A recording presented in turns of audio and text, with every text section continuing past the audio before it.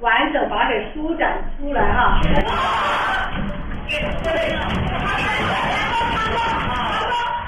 This school day was interrupted by a violent earthquake that sent students taking cover under their desks and then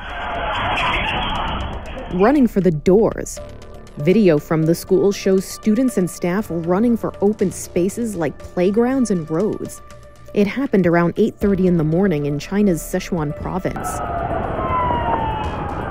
The quake measured 4.8 magnitudes, and there have been no reported deaths or destroyed buildings, although some structures did sustain slight damage. But hundreds of rescuers are now on standby waiting for potential aftershocks. An alert system was able to send out a warning signal 6 seconds after the quake struck to inform people further from the epicenter. Officials say the quake originated from a known fault line that has been causing similar earthquakes since the 70s. It's a natural occurrence that locals are familiar with, but still aren't quite used to. For Inside Edition Digital, I'm Mara Montalbano.